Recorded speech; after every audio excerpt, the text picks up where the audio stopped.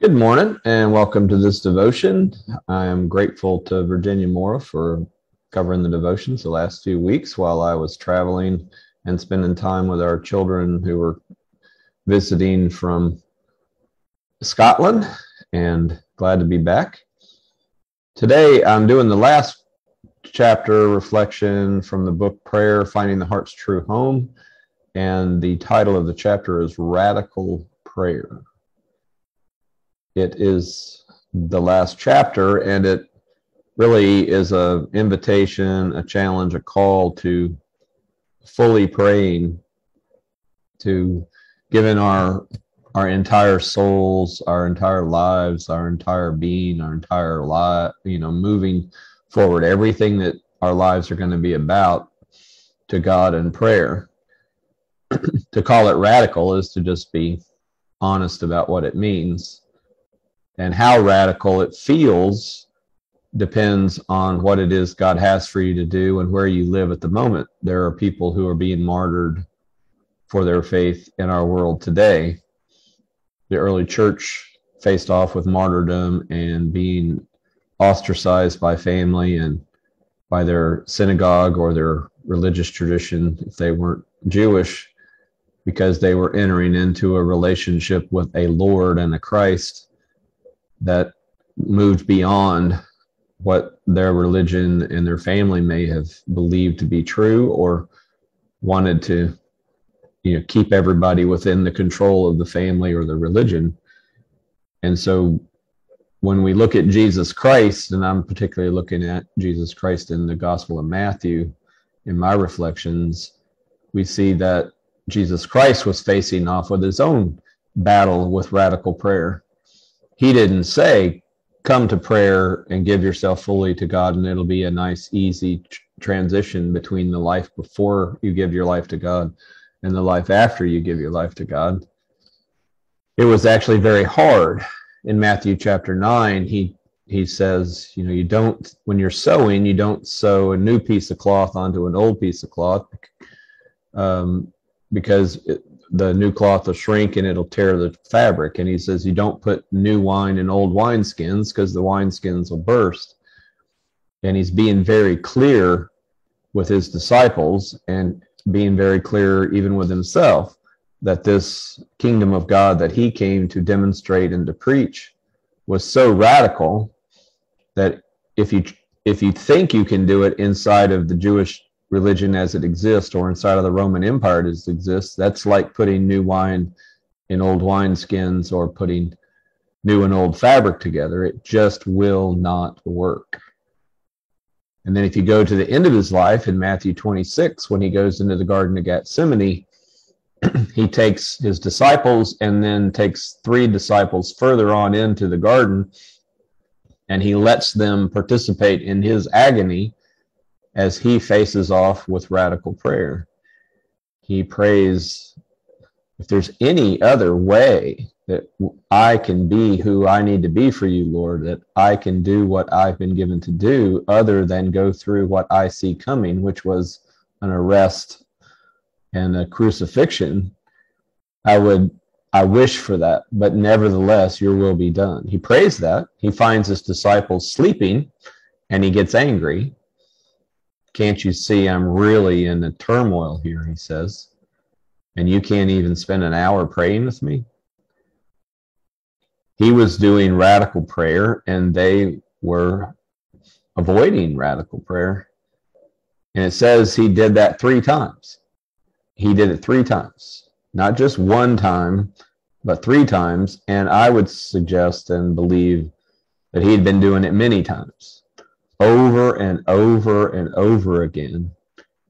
He knew he couldn't sew new and old fabric together or put new wine in old wineskins. He knew that what he was instigating, what he was announcing, what he was demonstrating and beginning was a very radical shift in how God was known and experienced and how the Spirit of God would work in the world. And so as he faced off with the question, would he be faithful, he was doing what I believe is the most radical prayer. the most radical prayer is a few things. One, will I really pray? Will I honestly go and seek God? Will I honestly talk to God and listen to God? Will I slow down and be silent enough to let the Spirit of God say what I can't hear unless I'm silent for a while? Will I really seek the will of God? The second thing is, will I pray to become Christ? Will I be Christian? Will I be a little Christ? Will I pray that I will be in the version that is true to myself and who God made me to be? Will I be my version of the Christ, of Jesus Christ? Will I really pray for that? And will the standard I have and my own reflections on my life each day be how am I doing in being and living as the Christ, which means the status of being a child of God and loved and filled with the Spirit of God and all the blessings of being a full child of God. But it's also the mandate, the calling to live differently than the powers and demonic forces, the evil forces, the toxic forces in the world. And so this radical prayer asks, will we become like Christ? It also is asking, will we then create a Christian community? Will we be together in the ways that Christ said to be together? Will we love one another the way Christ said to love one another? Will we invite in all the foreigners and the people who are outside and go from being a religion that's just for Hebrew people to being a spiritual movement that's for everyone? Will we build a community? Will we depend on each other? Will we do the things the New Testament tells us to do? Love one another, pray for one another, encourage one another, forgive one another, confess sins to one another. Do the one another search in Bible Gateway. Just do one another and do the search. And the question would be, are we going to pray the radical prayer of being in harmony with being a Christian community, a community that is shaped by Christ, who Christ is and how Christ works? And ultimately, the radical prayer is, will you do what Jesus did in the garden? Will you and I, will we pray however many times we need to pray, however deeply we need to move into the garden, into our place of prayer? And we take our friends with us, but if they're not going to go where we need to go, we go there anyway and give ourselves to what God has for us. I think radical prayer can sound like something way out there and unreachable and feed into our too often intention or tendency to believe we're unworthy. And in prayer, there's no unworthiness in terms of the invitation to pray, because the fact of our being means God loves us. So being worthy isn't, will God love you or not love you? Being worthy is, will you fall asleep and refuse to seek God, or will you keep seeking God and be transformed by the Spirit of God?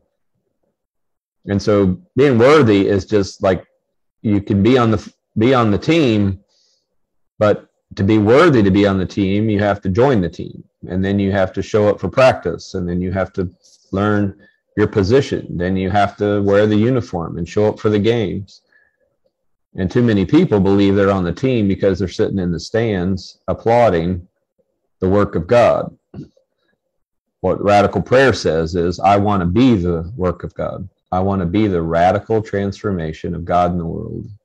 Let it begin and work through me. Begin with me and work through me. And that's what Jesus surrendered to in the Garden of Gethsemane. That's what brought him to the cross. And that's what we're invited to share in. I'm crucified with Christ, Paul said. Nevertheless, I live. The life I live by faith in the Son of God who loved me and gave himself for me.